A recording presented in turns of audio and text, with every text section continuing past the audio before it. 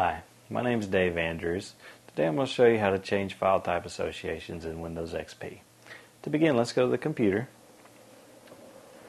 And on my desktop, I'm going to create just a simple text file.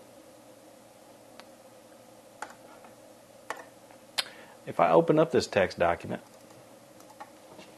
I type some text, you've noticed that it's opened up using WordPad. Let's save my text, and we want to change that to open up with WordPad. To do so, click on the start bar down at the very bottom, and we want to select My Computer. From here, go to Tools, then select Folder Options, and we want to go to the File Types tab.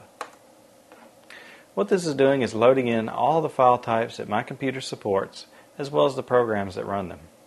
The one that we want to change is TXT for text file.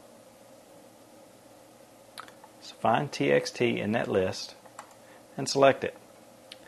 As you can see, it now opens with Notepad, and we want to change that to open up with WordPad. So click the Change button and select WordPad.